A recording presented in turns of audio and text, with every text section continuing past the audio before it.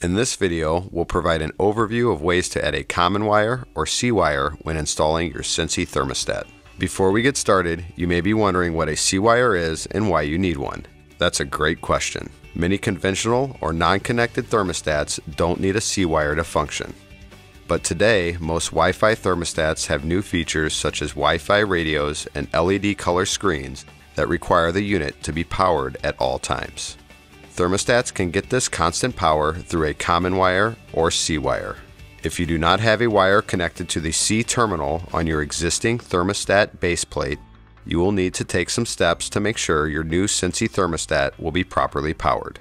These steps will require you to open up your furnace and adjust some wires. Don't be intimidated.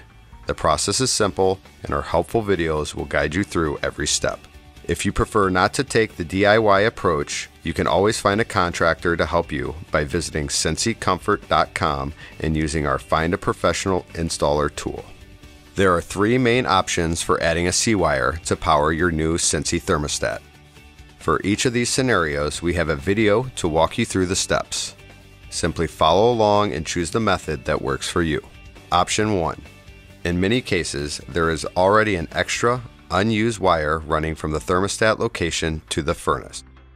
It was not required for the current thermostat, so it was never hooked up by the contractor.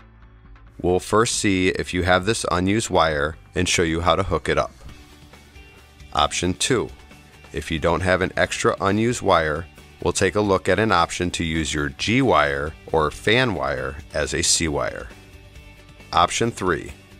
If you don't have an extra unused wire to use for a C wire, or you need to control your system's fan independent of heating and cooling, we'll walk you through adding a C wire by installing an Emerson thermostat common wire kit.